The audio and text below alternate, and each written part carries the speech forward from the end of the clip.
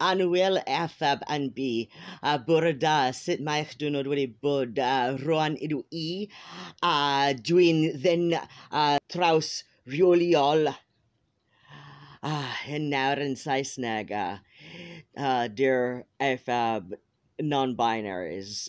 Good morning. How's your day been? I'm Roan, and I'm a transsexual man. Why do I say transsexual man?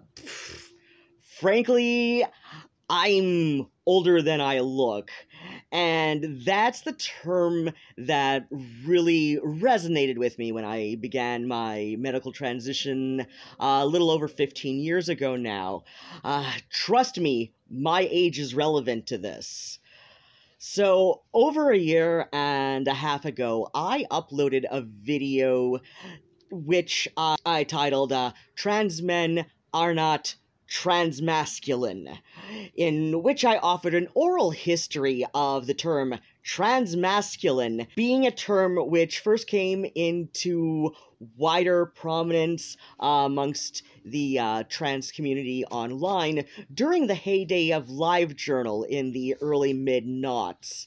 In many trans groups on the website at the time, this was referred to and was taken on as a personal identity for those who were apparently female at birth, and strongly identified their gender as being a masculine one, but not exactly people who identified as a man. So, transmasculine fits. It's not trans man, it's not, at the time, genderqueer. The term was more prominent at the time than non-binary, and that was generally understood at the time to be adopted by very flamboyant people.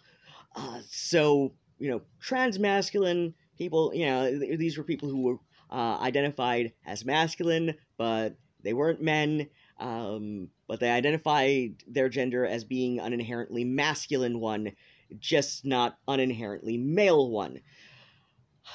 Unfortunately, over the last few years, as in, backwards from current year, I've seen the word come to be very broadly, often explicitly defined as an umbrella term for all AFAB trans people, including binary identified trans men.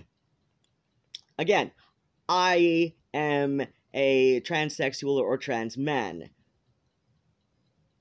but I'm also gender non-conforming. I don't think that makes me non-binary in any sense, not inherently. It just is who I am. Now, I say this was an unfortunate shift in the use of the term because of a few reasons, all of which are ultimately transphobic.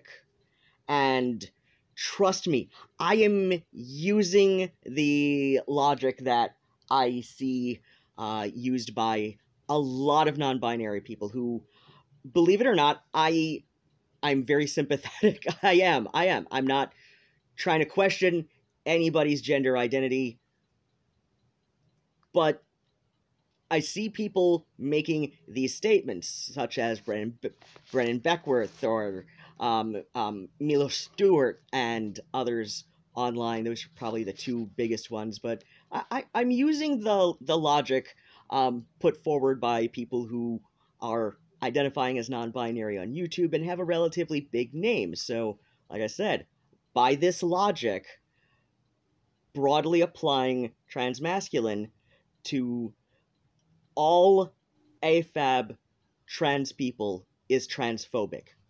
Because, first, it implies that trans men are inherently masculine, and, well, just look at me. I'm about as butch as Quentin Crisp was.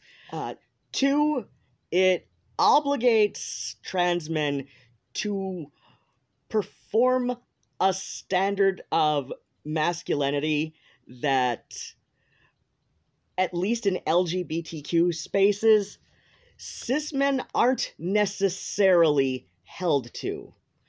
I chose my words carefully.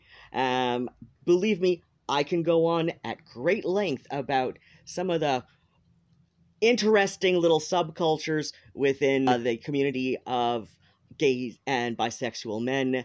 I'm just saying, in mixed LGBT spaces, it is not expected for gay and bi men who are cisgender to be conforming to a standard of masculinity.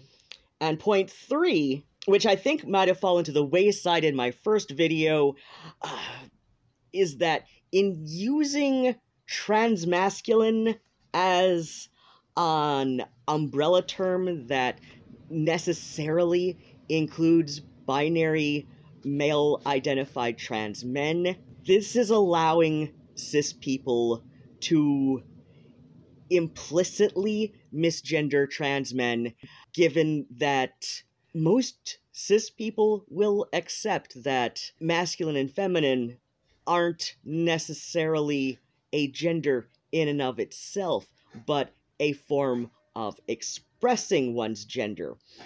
And so, by saying transmasculine, this implicitly misgenders trans men, as given the dominant understanding of the term when used in this way, which goes back to the way it was used during the heyday of LiveJournal, and that understanding is that people on the AFAB transgender spectrum are masculine, but not men.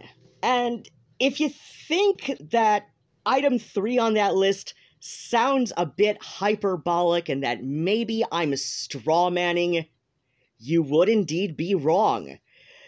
Because a couple of days ago, I was watching a video by Pastel Bell. She's an bisexual, identified, LGBT-focused YouTube commentator, and she doesn't always stick to LGBT topics that she will comment on, but that does seem to be her broad focus. So a couple days ago, I was watching one of her videos in which she's running down like a top 7 list of the scandals of influencer Nikita Dragun, and at about the 4-minute and 50-second mark, Bell says, I understand that a lot of trans women and transmasculine and also non-binary people...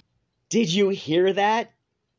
Where she said trans women and also transmasculine and non-binary people. If you check out the entire video, you would see that never once does she refer to cis men as anything but men. That seems to be the common practice throughout every video she's done. Cis men are men. On her Calvin Gara video, yes, she did often say trans man and trans men, but, you know, like, she didn't do that here. She didn't do that here. But, you know, when it's cis people, she never says, you know, masculine people. More to the point, she never once, in any of her videos, especially those that I've seen, never once does she refer to women and masculine people. Because nobody does that. Nobody does that. Like, even cis people understand that that seems a bit redundant because, well, you know, some women are masculine and not all men are masculine.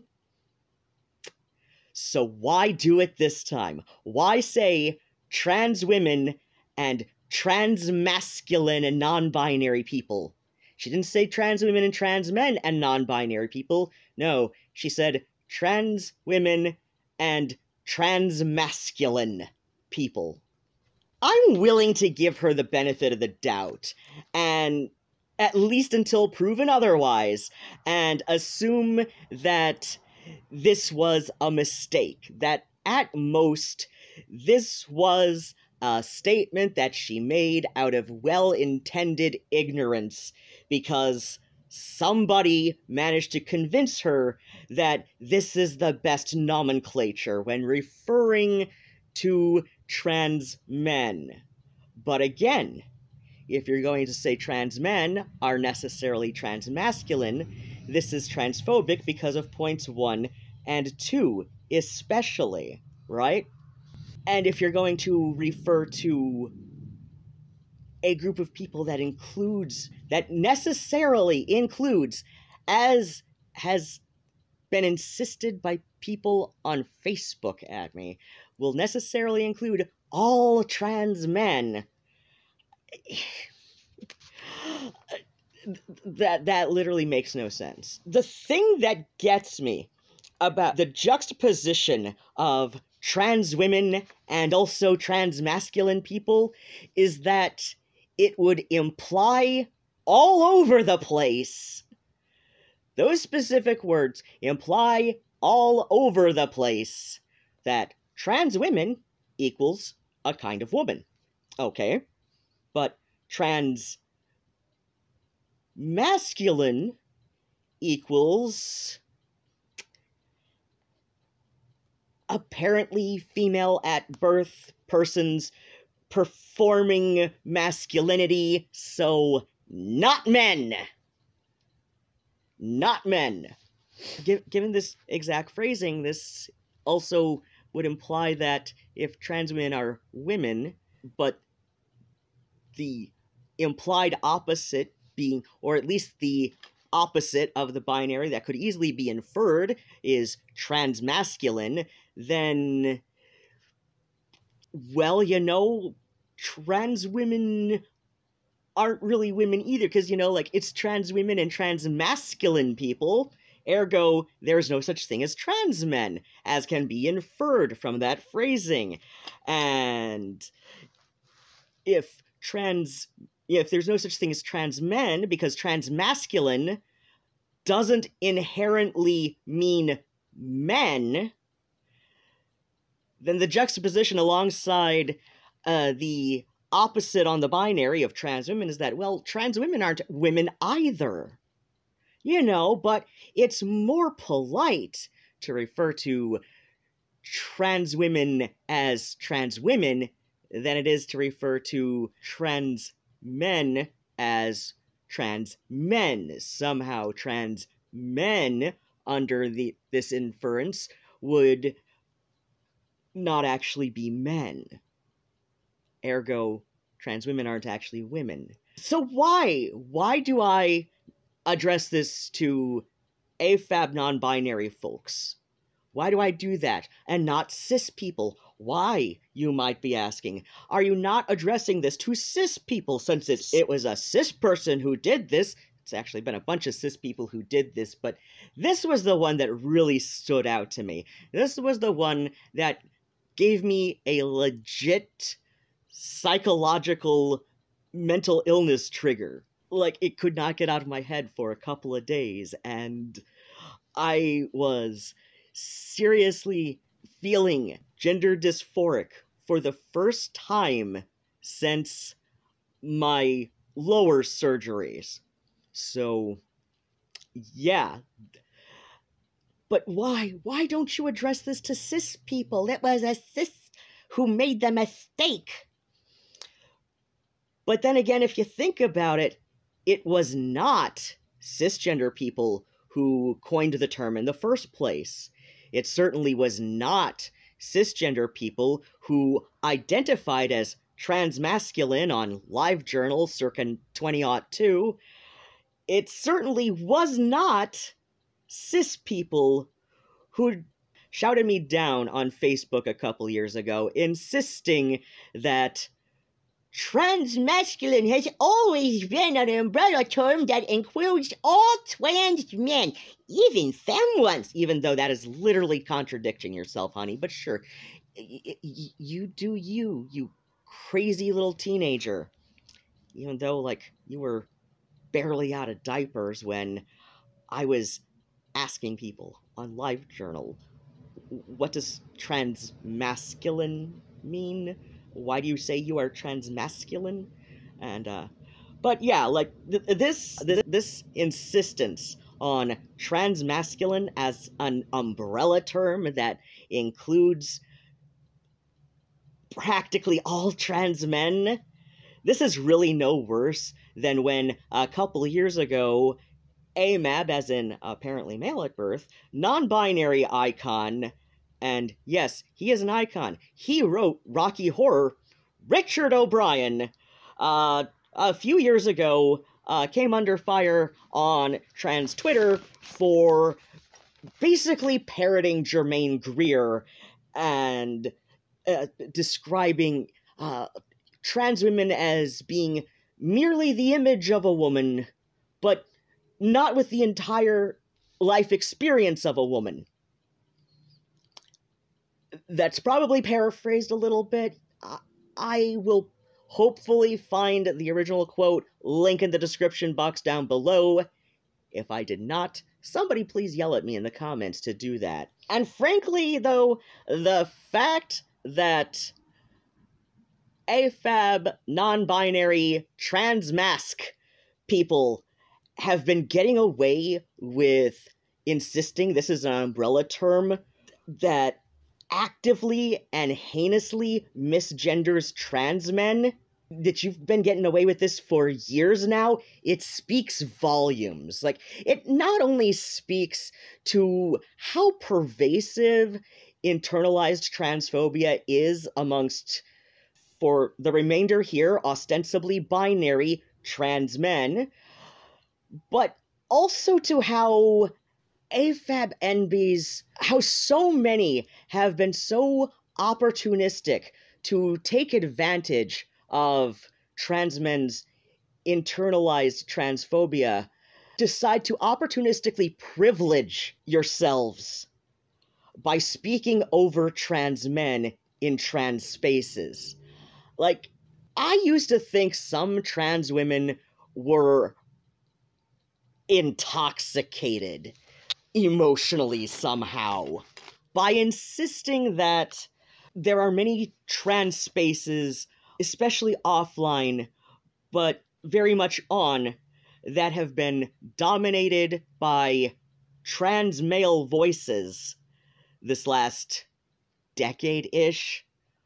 But then it occurs to me that most of the binarily identified trans men, most of the ones that I know on some personal level, granted there have only ever been two who I would actually count as friends, and that's because they're about as weird and gender non-conforming as I am. Well, maybe not as gender non-conforming as I am, but that's another story for another time. But, you know, like, most of the binarily identified trans men I have known in my life, as soon as they reach a point in their transition where they feel fairly comfortable, they kind of fall out of trans spaces. They just kind of move on, like, because they're allowed this little bit of invisibility, because, to an extent anyway, it is generally easier for trans men to assimilate, especially if they're gender conforming, if, you know, conforming to masculinity as men. It's generally easier for them to assimilate as men and have few, if any, people in their day-to-day lives who didn't know them before they transitioned to know that they transitioned. So that means that, like, we're not completely off the hook either, because, you know, like, once we're able to reach a point where some combination of internalized transphobia and gender dysphoria can, you know, reach a low in our lives where we're comfortable enough, we just kind of take off from trans spaces. So I've concluded it's not necessarily trans men who are speaking over trans women and trans feminine voices in trans spaces. It's the transmasculine non-binaries. Because, as I said, the overwhelming majority of other trans men who I have known in some meaningful sense in my life, we just kind of drop out of trans spaces, especially IRL, at some point. every so often I wonder why I become so frustrated by trans spaces. And then I kind of step back and I realize, yeah, no, it's because I'm just like, I'm done arguing with teens and young 20-somethings. I'm done arguing with high school and college kids. I've got other things I would rather do with my life. Like, I would rather DJ my radio show. I would rather make my own music. I would rather, apparently, blow my tax return by spending more than the cost of my own rent for an obscure Welsh musical instrument that I don't even know how to play, but that I'm assured with my background in viola and at least a modicum of understanding how to play guitar. I do not play it very well at all. But I'm told, that, like, I could play it passably. I could probably play it passably. This, my background in viola is an asset for the truth. But yeah, this costs more than my rent. I've been flip-flopping with anxiety about this ever since I made the purchase, but I know once it arrives, I'm gonna be glad I did. This is the first time in my life I've literally done anything like this. Breathe, honey. Breathe. You aging Nancy boy, past your prime. I know. Like I said, I'm done arguing with high school and college kids. I would rather do other things with my life. I would rather have my gorgeous antique furniture. I would literally rather bend over, even when it is difficult for me to bend over and scoop up cat vomit because somebody ate too fast again, than argue with high school and college kids on the internet. There are so many things I would rather do, and I do them. So I kind of scuttled off from online trans spaces, and I go and do the things I would rather do. In fact, aside from a few recent streams, I only made like maybe 3 videos tops that I upload out of a couple hundred at this point, just like legit uploads where I even mention that I'm trans. In fact, like, I saw some people one time a couple years ago who just kind of took for granted that I am a man, and were not even aware that I was trans until somebody else mentioned it. But that's okay. I'm glad. Teenagers doing their thing, like the whole like non-binary kids. When you see some of the weirdest shit that people will say is their gender, more often than not, this is people trolling because Poe's law, but the rest of the time, it is literally young teenagers who are not necessarily goofing off for attention, but who are testing their own limits with their family and friends, with their community, with themselves. They're trying to see what fits. They're trying on an identity to see what fits. We all do it at that age, and so that is not my problem. That is not my problem. But what is my problem is when I see things like Pastel Bell's little gaffe there of trans women and transmasculine people, which the average native speaker of English will have a subconscious go-ahead when they hear that. They will get a subconscious go-ahead to believe that even though trans women are women, they're not really any such a thing as trans men, because otherwise why wouldn't she have said so? And if there aren't really trans men, or if the closest equivalent is very clearly not men, then trans women aren't really women either. Like that's where the water starts dripping down the slopes some more. And again, like I said, this is point 3. By using transmasculine as an umbrella that necessarily includes trans men, you're giving cis people the go-ahead to implicitly, which often then becomes explicitly, misgendering all trans people. Every time I wonder why I get frustrated with trans spaces, I realize it's because these transmask as an umbrella people who very clearly state that their gender identity is some form of non-binary, but they have taken over trans spaces, especially those that were initially built by and for binary trans men. And this has almost certainly been allowed to happen due to the rampant internalized transphobia that many trans men hold on to, but they don't really express it in the way that trans women do. And you can have your own little discussions about why that is. I've got some thoughts, but this has already been a half hour. I've been talking to my phone about this. The reason that I think a lot of these spaces, especially those made by and for trans men, have been taken over by AFAB non-binary people, whether they wish to add man to that non-binary or not, that's them. But they believe that, you know, with their soul, that non-binary is an important part of their gendered experience. Okay.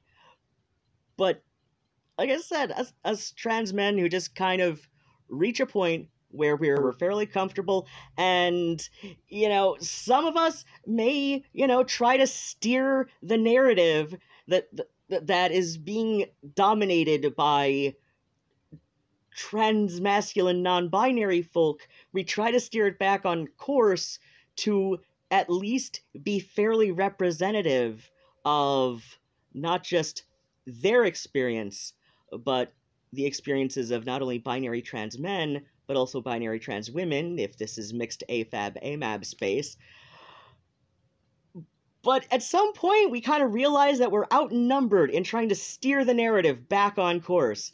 And we realize we're outnumbered, and we decide we've got better things to do than argue with high school and college kids on the internet. And at the end of the day, shouting at people to just do better is just as absurd as when right-wingers go telling people to pull yourself up by your own bootstraps, because this is not a statement designed to teach, nor is it a statement designed to motivate somebody to go and learn. This is a statement that is designed to shut down all dialogue, either via blind compliance to the dominant narrative that one is being told to just do better at, or shut down dialogue via alienation. So rather than do that, like, I'm not going to just tell you all to just do better without any suggestions on how to begin to do better. So, here's my advice on this. Stop it. Just stop using transmasculine as an umbrella. Just stop using this as an umbrella term. Because of all the reasons I listed at the beginning of this, it is transphobic to do so. Because, one, it presumes that all trans men are masculine in their self-expression, in how they feel, they relate to their gender. I mean, myself, as I was saying on a stream the other day, I wanted to be like glam rock era Freddie Mercury when I was 5 years old. I dressed up as Boy George for 3 years in a row on Halloween. This is the kind of manhood that has always resonated with me, is effeminate manhood. And to say that transmasculinity inherently includes feminine trans men, I'm like, you are contradicting yourself. You're literally contradicting yourself when you say that. You just are. You just are. Because as a lapsed English major, yes, I understand that prescriptive vocabulary is not always true, but language is a social construct. And when you are making statements that are difficult to come together. You are abandoning any sense of credibility. Furthermore, you sound like somebody who reads Foucault and masturbates furiously. The notion of a transmasculine umbrella is transphobic, especially when it is used to replace the term trans men. One, it assumes all trans men are masculine, which is transphobic. It is saying that if you are a man, then you are masculine in your manhood, which is transphobic. Two, it places greater pressure on effeminate trans men to perform masculinity to a potentially uncomfortable extent in order for one's gender to be seen. And as I've been listening to the depathologize and trans-inclusive gender abolition arguments from those YouTubers who have made them, by placing an implied pressure on effeminate trans men to perform masculinity in order for their gender to be seen, that is transphobic. And three, by referring to the transmasculine umbrella, which necessarily includes binary identified trans men, this creates an easy way for cisgender people to hold on to the idea that trans men aren't really a kind of a man, but instead a masculine woman. Because that's just how the average cis people sees it. And this is evident in examples like Pastel Belle's little slip-up of... I understand that a lot of trans women and transmasculine and also non-binary people... I also really want to believe that it should go without saying that you shouldn't speak over trans men, but clearly you've all been doing that yourselves, or just sat on your hands and remained complicit when others have done it, and continued to speak over trans men and take opportunistic advantage of the rampant internalized transphobia that many trans men who still utilize trans spaces tend to feel. To push this transmasculine umbrella, which somehow includes all trans men, because man means masculine, right? It doesn't mean you sit here rolling your hair for like over an hour last night, and then by the time it's bedtime and you've finished uploading to Mixcloud, and your hair still isn't set. Like when you're talking over trans men who are not happy with this being used as an umbrella term for all the reasons I stated, you're really not even thinking about the basic implications that it carries. As I said, language is a social construct. And when the average cis person hears masculine, they don't necessarily think the person is a man.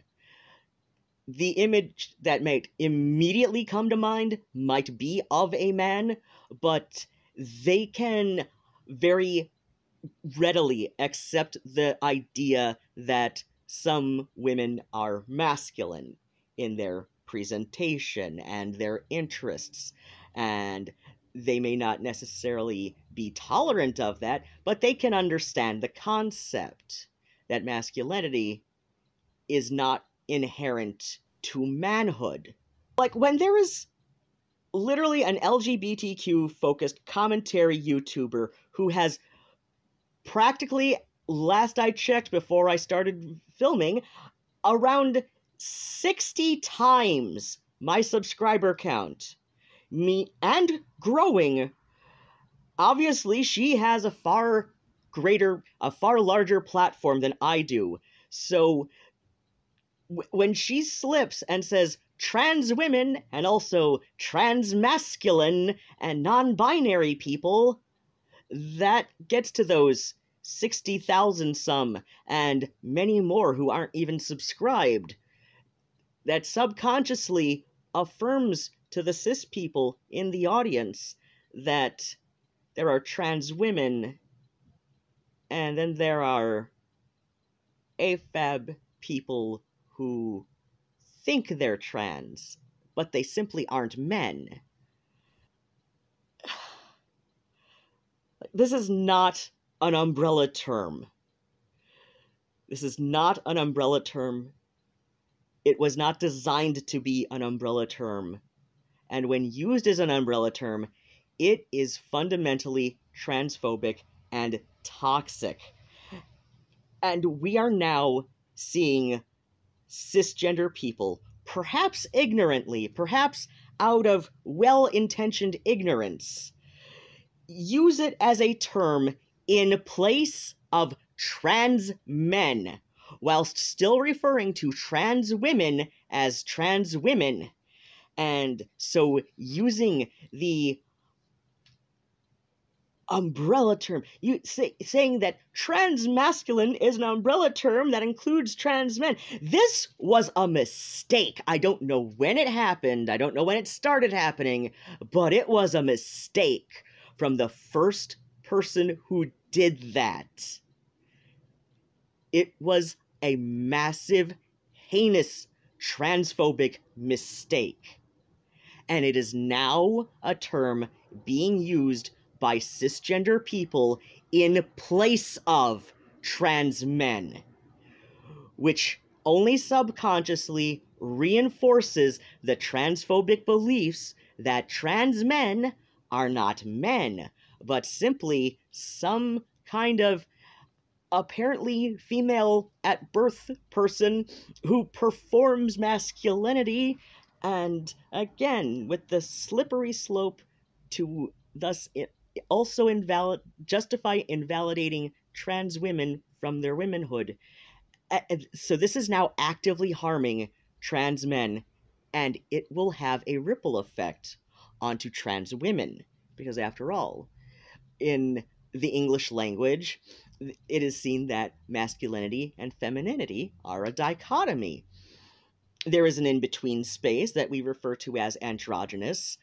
But, like, if the opposite of masculine is feminine, and the opposite of man is woman, but if transmasculine people aren't exactly men, so we don't call them that, then why do we say trans women? Why don't we just say trans feminine? Because that is what the thing is. Like, they're not really women, They're feminine, but they're not really women. And that is what using the term transmasculine as an umbrella, that is what it does. It reinforces transphobic ideas. This should have never happened as an umbrella term. It should have remained a particularly non-binary identity, because that is where it has been useful. That is where it had been most useful and did the most good in the past. By expanding it to an umbrella term, you are actively doing harm to other trans people. And again, I am using the logic explained by every non-binary trans tuber's logic. I am using the logic y'all use to explain how transphobia works. And this is how it works. First, we've got somebody who, at most, out of well-intentioned ignorance, at the least, might have just been an ignorant slip-up due to a previous conversation she'd had before filming and recording anyway. First, we begin with incidents like this. First, we begin with these tiny incidents, and then it becomes more widespread. It is not an umbrella term. Using it that way is patently transphobic, and if you continue to do so after watching this and listening to me carefully explaining this, then you have decided that you would rather actively harm other trans people because it makes you feel better. Like, that is why, that is basically the logic used by Ben Shapiro when he goes out of his way to misgender Blair White. It makes you feel better to misgender trans people. It makes you feel better to be transphobic. So if you've taken in everything I said about how using transmasculine as an umbrella term that necessarily includes trans men of any and all sort, then you are saying that you don't care that it's transphobic because it makes you feel better to say the transphobic thing.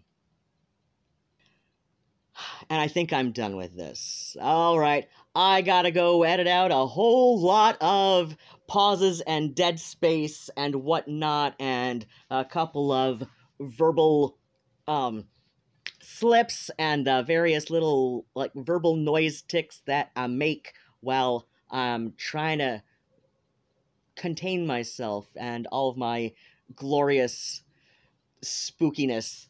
So, as always, be sure and take care of yourselves, have exactly the kind of day you deserve, and as part of this, be sure to wear your sunscreen. Don't you want to age like a vampire, as basically everybody in my family does? It's like I show people photos of my aunt. The woman is 73, and they think she's in her late 40s, early 50s. Like, my dad had the same thing. My dad had the same thing going. I don't, we just, but yes, in my case, it's good genes, but little sunscreen never hurts. So wear your sunscreen, otherwise take care of yourselves and have the exact kind of day you deserve.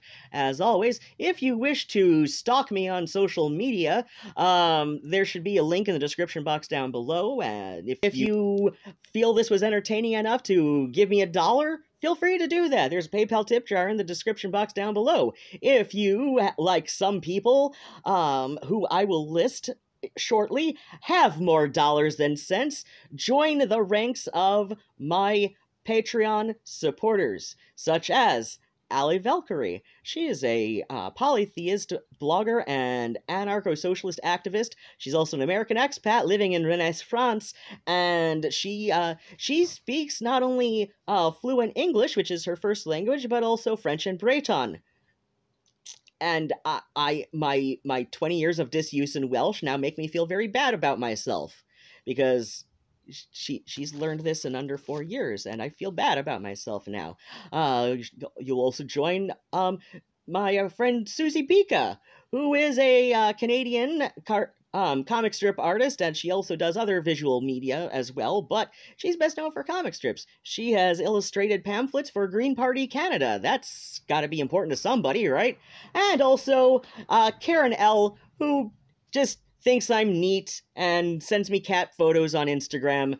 You don't have to be a Patreon supporter to send me cat photos on Instagram. I'll take them from just about anybody. Yeah, other than that, Nosta Achwil. I forgot from Karsev Muren.